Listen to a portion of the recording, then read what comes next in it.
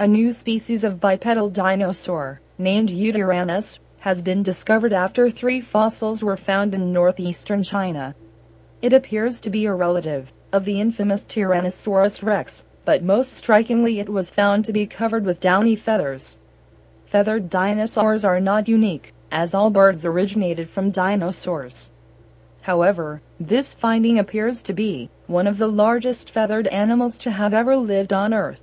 The meat-eating dinosaur lived some 125 million years ago, long before T-Rex roamed what is now western North America. The weight of an adult animal is estimated to have been around 1,400 kilograms.